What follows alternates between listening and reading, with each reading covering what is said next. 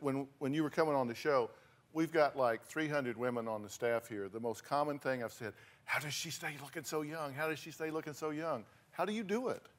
Don't smoke. Yeah. And I see every day as a miracle, and I just have a good life, and I'm happy, you know, and I think my mom is a good gene pool, but I think a lot of it has to do with all the bad things that have happened to me, or difficult things that have happened to me. I always kind of am able to frame it as an opportunity, really, and they have been an opportunity.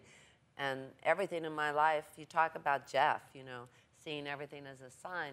Everything in my life has come that's been really important to me, and has been, from all my children to relationships to the job I'm in, have come because all my plans failed. And I just have been open to the imagination of what life brings. You know, at one point in the movie, you're kind of like, well, you know, it's kind of over for me. It's just, you know, you're kind of checking out in a sense. At least that was my take on it. Definitely. And it made me want to ask you when we sat down and talked, and God forbid this would happen, but we never know. If your life did end today or tomorrow, what big thing would be left undone? You know, I don't know. I'd have to think about that. Nothing that stands out.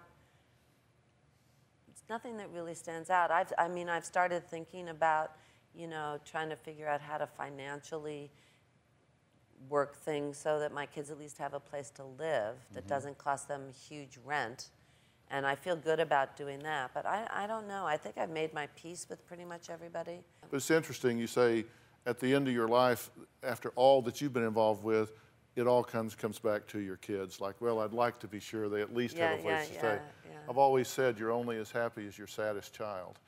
And so you want them to be good, and then you're good, right? Yeah, definitely.